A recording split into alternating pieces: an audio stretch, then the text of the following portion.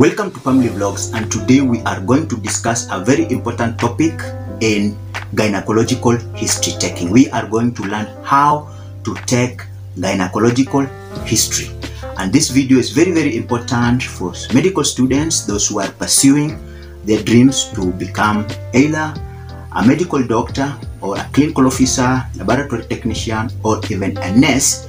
This video is very important for you. So stay tuned, because we are going to learn about the format on how to take gynecological history into details. If you have not subscribed to this channel, hit this notification bell, written subscribe, turn it on for more videos that we will post, and watch this video till the end. Now let's do it, and let's go for this video. Welcome to Family Vlogs, and today we are going to discuss gynecological history taking for medical students. Basically, we are going to talk about how to take gynecological history for medical students. A gynecological history is an assessment of the female reproductive system. Gynecological history should be in a private setting, and patient dignity and privacy should be a key factor to be considered. In order to increase a patient level of comfort during the interview, questions should be asked in an open-ended and non-judgmental way. Gynecological history format and sequence remains the same. Should be in a chronological and sequence manner, just like medical history. Small changes normally occurs in gyne and obstetric history taking, and now let's look at the changes that may occur in gyne history taking format.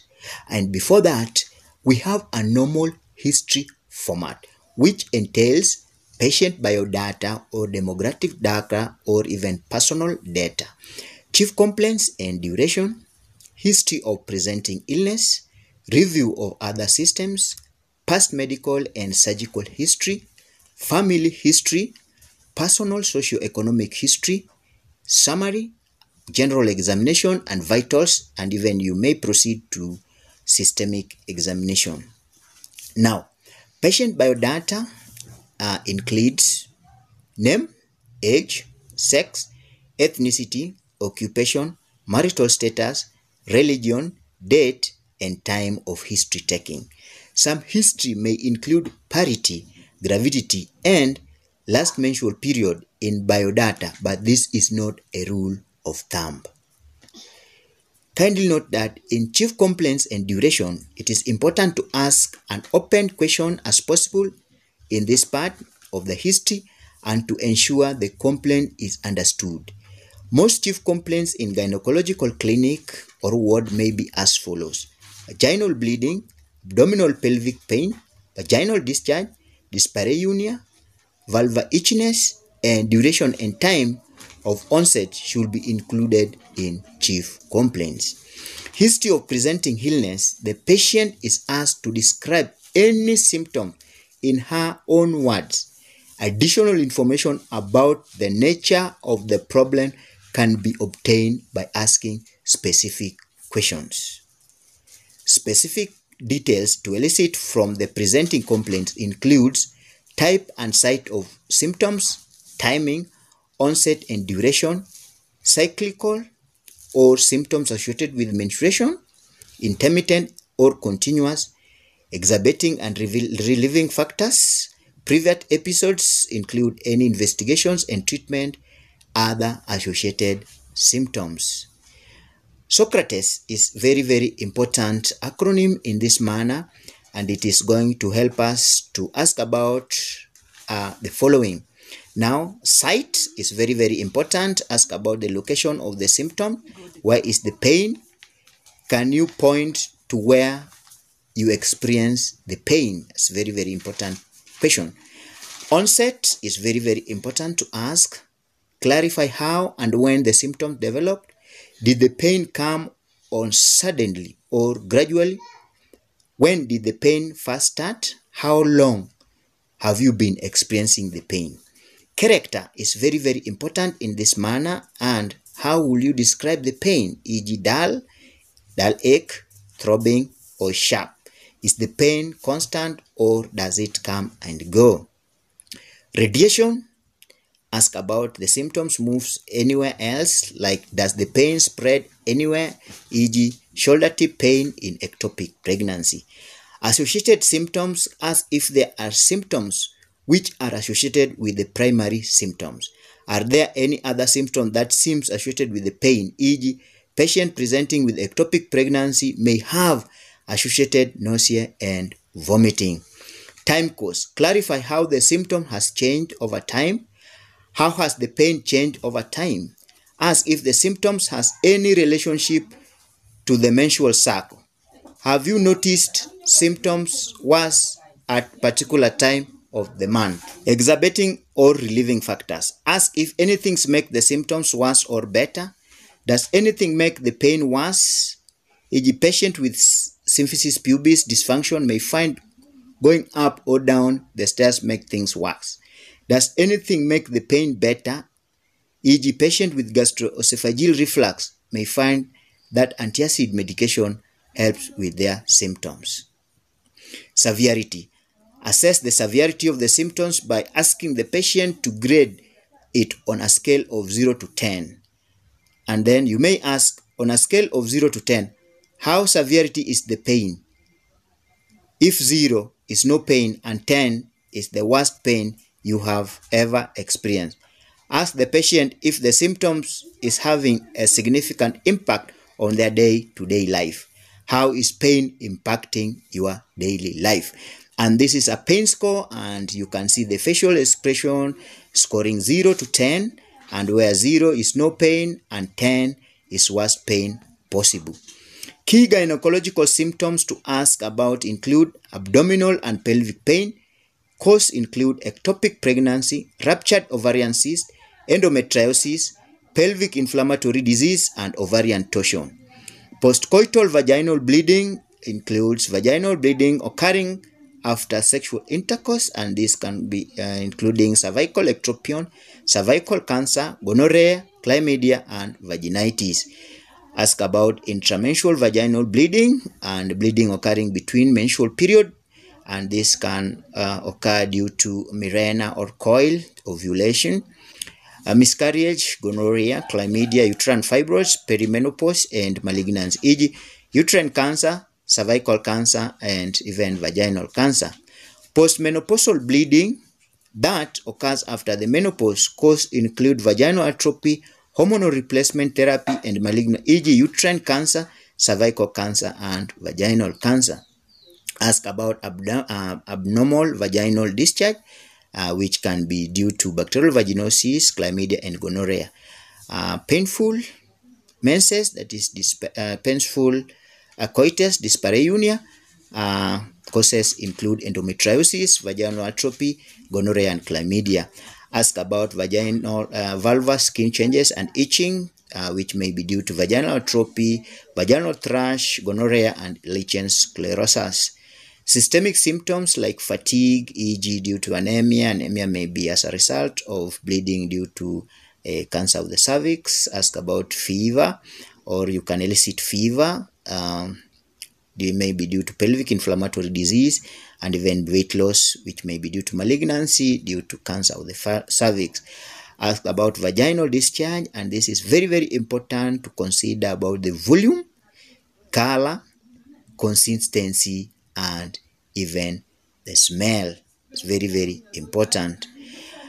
Kindly note that several sexually transmitted infections can cause abnormal vaginal discharge, like gonorrhea and chlamydia may present with abnormal vaginal discharge. Bacterial vaginosis typically present with an offensive fishy smelling vaginal discharge without any associated soreness or irritation. Trichomonas vaginalis typically present with yellow frothy discharge with associated vaginal itchy and irritation. Ask about dyspareunia, which refers to pain that occurs during sexual intercourse. It has several causes, including infection and endometriosis, vaginal atrophy, malignancy, and bladder inflammation. The location of pain varies between patient, and some patients may present with superficial dyspareunia, with this pain at the external surface of the genitalia, or even deep dyspareunia, pain deep with the pelvis. You should clarify the duration of the symptoms, the location of the pain, and the nature of the pain. Sacral test is very important in this case, and if you have not watched my video about dyspareunia, kindly watch the video. Vulvar skin changes and itching are very common symptoms which may have several underlying causes like Candida albicans or candidiasis, that is Candida thrush, bacterial vaginosis, and STIs, e.g. gonorrhea. Vaginal atrophy occurs in postmenopausal women and can lead to itching and bleeding of the vagina. Lichen sclerosus appear as white patches on the vulva and associated with itching. Kindly note that other symptoms of urinary symptoms such as frequency, urgency, and dyspareunia can be relevant to gynecological problem, e.g. dyspareunia, vaginal prolapse, and even pelvic pain. Bowel symptoms are very, very important, and you should be able to elicit fever. Even fatigue may be non-specific, but the presence may indicate anemia or even malignancy.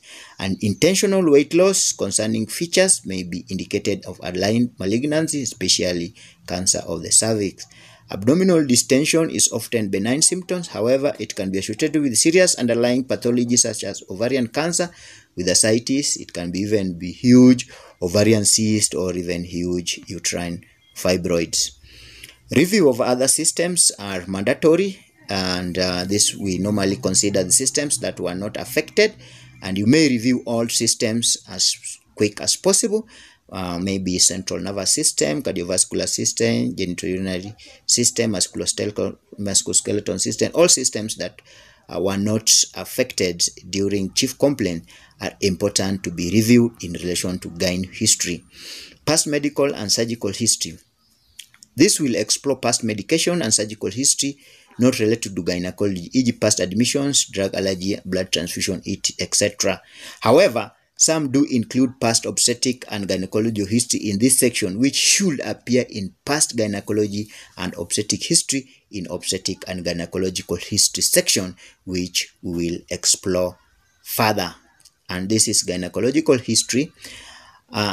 In uroecology clinic, it is important to include little bit of obstetric history as introductory part of your client or patient.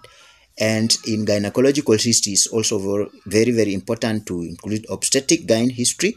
And obstetric history is very, very important. And this includes parity and gravity. Some may include the puerperium, complication during antenatal care, complication during postnatal care, number of live births, number of children during puerperium. The GTPAL, GTPAL is acronym used by doctors, clinical officers, and nurses to sum up obstetric history of a woman, that is Gravida, term births, preterm births, abortion, and living children. Menstrual history is very, very important in obstetric gyne history, and this is very, very important to elicit the age of menarche. Early menarche may be associated with severe breast and severe diseases. Last menstrual period, if late, you can even do pregnancy test. Menstrual pattern, the cycle, duration of flow, amount of flow, associated pain, that is dysmenorrhea. Explain, use sacral test, the way we had explained earlier. Then whether it is primary or secondary dysmenorrhea, kindly watch the video that I talked about dysmenorrhea, both primary and secondary. Consider amenorrhagia, excess menstrual flow at regular interval. Consider metrorrhagia, frequent and irregular menstrual flows. Polymenorrhea, regular cycle, less than 21 days, or even oligomenorrhea, infrequent menstrual greater than 35 days. Amenorrhea, this is now no menses at all, and intermenstrual bleeding, bleeding in between menses. Find out bleeding is related to contraceptive or any history of trauma or even history of cancer of the cervix. Menstrual history, consider age of onset, history of postmenopausal vaginal bleeding, a shorter symptom, e.g. vasomotor symptoms, maybe flushing, fever. History of hormonal replacement therapy is very, very important. Contraception history, as family planning methods used, which current method are you using?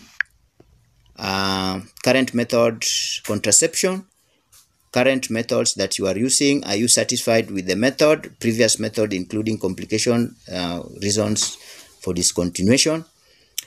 Fertility or infertility history, desire or future fertility, any difficulty conceiving in the past, if so, prior evaluation and treatment, discuss about hormonal replacement therapy, if any, consider duration of use, cyclical or continuous, combined or estrogen only. Past gynecological history is very, very important in this particular setting. Number of pregnancies, learn about full obstetric history. This one we'll do in another video. Number of births, miscarriages, ectopics are very, very important. Means of delivery, e.g. age of child and birth weight is very, very important. Explore any obstetric delivery or even complication. Surgical history, particularly any pelvic or abnormality during surgery, abdominal surgery. Previous gynecological problems including disease of the breast, previous gynecological pelvic surgeries, e.g. cervical colonization, hysterectomies, history of sexual transmission, that is infections and or pelvic inflammatory disorders, time and results of previous screening and diagnosis tests, e.g. pap smear and mammography. Kindly consider sexual history, type of sexual intercourse, concerned about libido, dyspareunia or orgasm, history of sexual abuse or sexual assault. Include 5 P's, that is partners, practices during coitus, protection from STIs, if any, past history of STIs, and even prevention of pregnancy, if any. Personal history, consider sleep, appetite, micturition, defecation, weight loss or weight gain, or even any addiction to any drug. Family history is very, very important. Consider cancer of reproductive system in the family, e.g. breast cancer or even ovarian cancer with the BRCA1/2 gene mutation, and even endocrine disorders, e.g. diabetes mellitus or hypertension. Consider social history, relationship status, socioeconomic status, occupation status, drug and alcohol use. Now, this is now the very, very important part that we are discussing about this history, and we consider the patient biodata, demographic data, chief complaints and duration, history of presenting illness, review of other systems, past medical and surgical history, obstetric and gynecological history, that is, we consider obstetric history, menstrual history, contraceptive history, fertility or infertility history, past obstetric and gynecological history, sexual history, hormonal replacement therapy, if any, and then normal family history, personal socioeconomic history, summary of the history, and you may proceed to do general examination, vitals, systemic examination, laboratory investigation, and even management. Thank you for watching. Share, comment, like, and do subscribe to this channel. Do turn on the bell for more updates. We accept questions and additions through the comment section. See you in the next video. Muchas gracias.